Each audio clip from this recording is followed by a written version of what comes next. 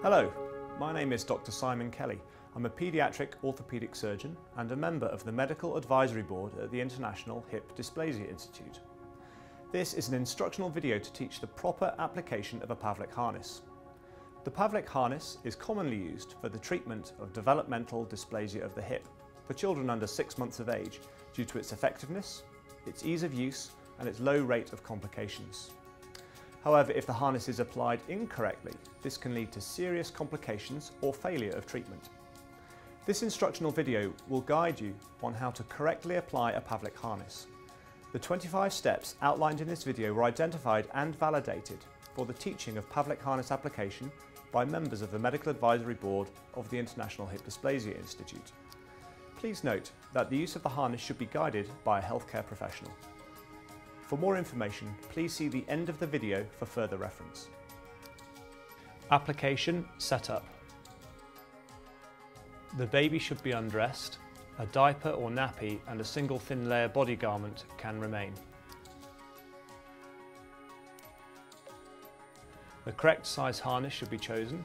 While not essential, the baby's chest circumference can be measured at the nipple line using a tape measure as a guide. If the baby is on the border of two sizes of harness, the larger size should be chosen. Halter, chest and shoulder straps. The straps on the harness halter should be opened.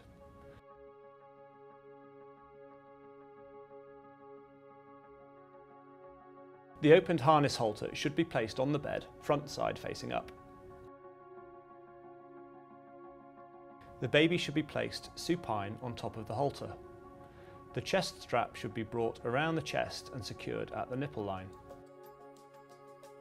The chest strap should be checked by being able to comfortably insert 2 fingers inside the strap. The shoulder straps should be checked to cross posteriorly, then brought over the shoulders and threaded through the buckles on the chest strap. The shoulder straps should be secured to keep the chest strap at the level of the nipple line around the entire chest wall. Stirrups, anterior and posterior straps. The foot stirrup straps should be opened.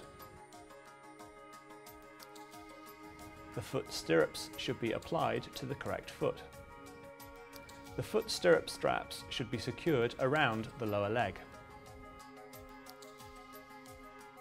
Each foot needs to be held in the foot piece arch support using the provided sock or a soft shoe. The anterior hip flexion straps should be pulled through the correct buckle on each side.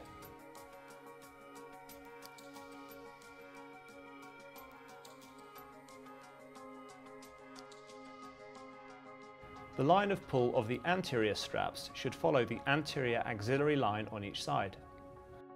The right and left anterior straps should be adjusted and secured with the hips in 90 to 110 degrees of flexion. The posterior adduction limiting straps should be pulled through the correct buckle on each side. The posterior straps should be adjusted and secured to allow for abduction by gravity and not forced abduction. The posterior straps should be adjusted to restrict hip adduction beyond neutral. The final position of each hip is rechecked once all straps are secured.